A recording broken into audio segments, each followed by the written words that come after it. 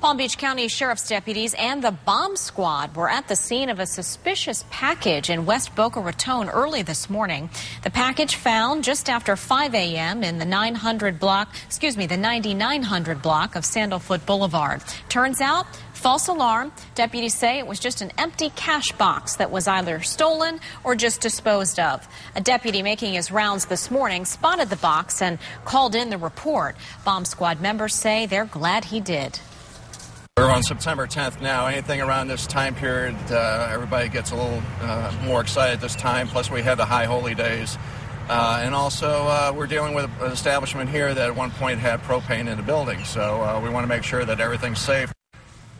And when they looked inside, the cash box was empty. The area completely back to normal now this noon. Still ahead on